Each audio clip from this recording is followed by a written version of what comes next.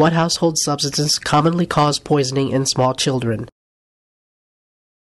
Well, many household substances can be a problem, and these might include things like detergents, alcohols, and drain openers, and other cleaning products, pesticides, automotive products like windshield washer fluids and other fluids. If children get into them and take a sip, drink them, they can be a problem. The biggest problem is when people take those out of the original container and put them in a small jar or food container, which is not child resistant and which is often left around the house.